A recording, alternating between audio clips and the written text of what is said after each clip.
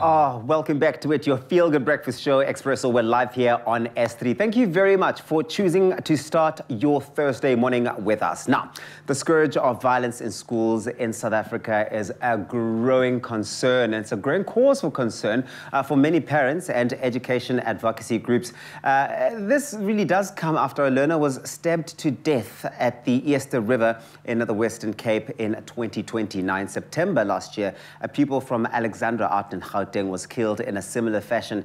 And most recently, in Jan, a deputy principal was gunned down. Can you imagine that? Gunned down at the school gate in Tembisa. And many similar incidents do go unreported. Those are just the ones that we get to see because they go viral. Now, while the Department of Education puts the blame squarely on parents and violence in society, experts have warned that the bad behavior of teachers, unsupervised classrooms, use of drugs and alcohol also does contribute to pupils' ill conduct at school.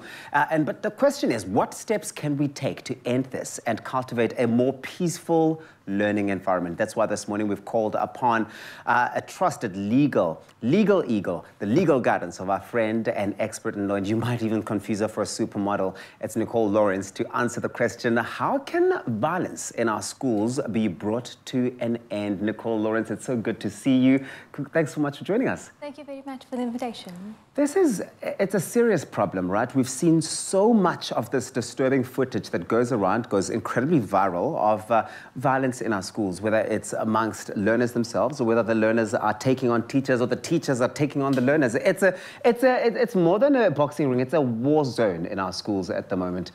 What do you think are some of the causes of this ill discipline and all of this violence in our schools, and specifically from those coming from disenfranchised backgrounds and communities? So there are various reasons for the ill discipline and the violence in schools, but I think that it stems from social economic factors in communities, especially disadvantaged communities, like poverty, like lack of resources, lack of access to support from maybe the department or even resources like that, I imagine. As well as community guidance for the community members, and basically as well as gangsterism. That is obviously one big thing that's happening in disadvantaged communities. So obviously that does impact how communities handle their day-to-day life and the environment that they are stuck in or are trying to get out of. So, and also I've come across in my field, working with many children and behavior issues, is that the violence could be also related to that they are basically just acting out from what they see in their communities and what they experience, basically. And as well as, obviously, the lack of actual resources in the schools themselves. So much pressure and so much frustration. The question that a lot of people often do ask is, what rights do educators have to sort of protect themselves and ensure a peaceful learning environment in their schools and for their students as well? So educators obviously have their constitutional rights. They have, for example, the right to a safe working environment, a right to dignity, a right to not be abused, a right to a defense, basically. And all schools also have policies in place. They have codes of conduct, which is supposed to enable learners and teachers to have that safe environment conducive for learning. However, implementation of that is actually key, which is not really happening as great as we would want. We would like to see. Well, what sort of penalties? I mean, I know that every school should, right, in theory, have their own sort of policies and code of conduct. But what sort of penalties can a student, for example, or pupil sort of, face for ill discipline, for bullying, for violence, and other related issues? So there is disciplinary procedures within a school, and if a learner is found guilty, they could be suspended. They could be expelled from school. If there's more serious matters, then there's criminal proceedings. They can be convicted of a crime and sentenced to imprisonment, depending on, obviously, there's age issues, etc. Then there's also victims can take out protection orders. They can take out harassment orders against the perpetrators. So, So I suppose that all of these don't just exist on paper in the policies and the code of conduct of schools. They still are criminal acts at the end of the day. And as we know, crime is, punishable by law. We're going to be back in a moment chatting to Nicole Lawrence. This is So Now What? Please do weigh in with some of your questions. Maybe engage with us on this topic on our Facebook, Expresso Morning Show SABC3. Your thoughts, your opinions, and maybe some of your experiences as well. We'll see you in a bit. It's my feel-good breakfast show. Welcome back to your feel-good breakfast show, Expresso. We're continuing our discussion with lawyer and director Nicole Lawrence as she breaks down the rights that learners have to safety and security in our schools amidst increasing violence across the country. It's a big, big focus, and we've seen so many videos go absolutely viral concerning this and really sparked a lot of conversations in offices, in public transport, everywhere you go. It's alarming and it's really, really scary. Now, we spoke about the rights that teachers do have in order to be able to protect themselves at school. Let's talk about the learners. On the flip side, what rights do learners have in this regard?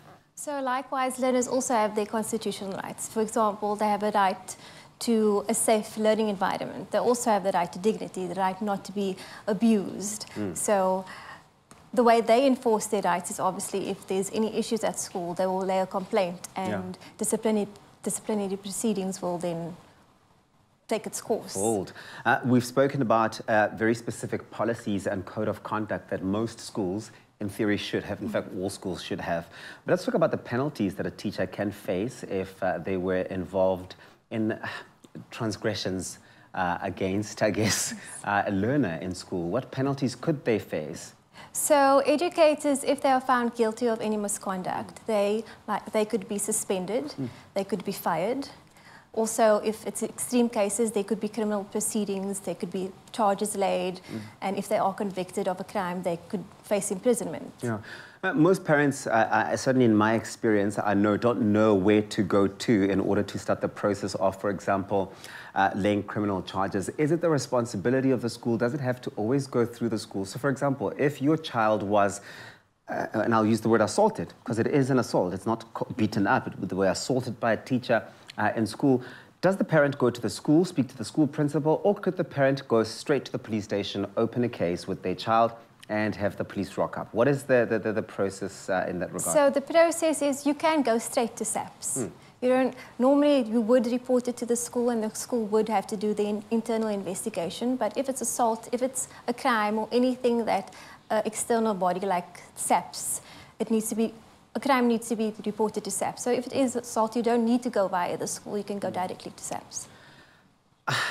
At a government level, right, and at a legislative level, what steps can be taken to really prevent these acts of violence that we're seeing in our school? What needs to be tightened there? So in my opinion, I think government does need to address the socioeconomic issues that are faced by disadvantaged communities.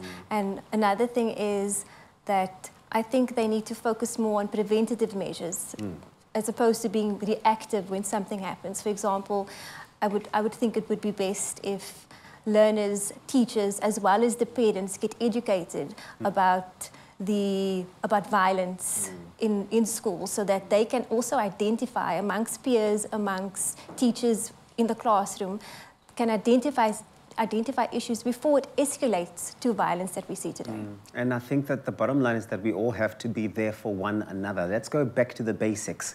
Charity does begin at home, and I think that the lesson that we're seeing here is that there are challenges at home that start there, and unfortunately teachers have to be on the receiving end of such violence. And on the flip side, if teachers themselves are going through, some traumatic experiences at home, this manifests in these violent acts that we're seeing in our schools. And the bottom line is we all can play a role in changing what this looks like at our schools.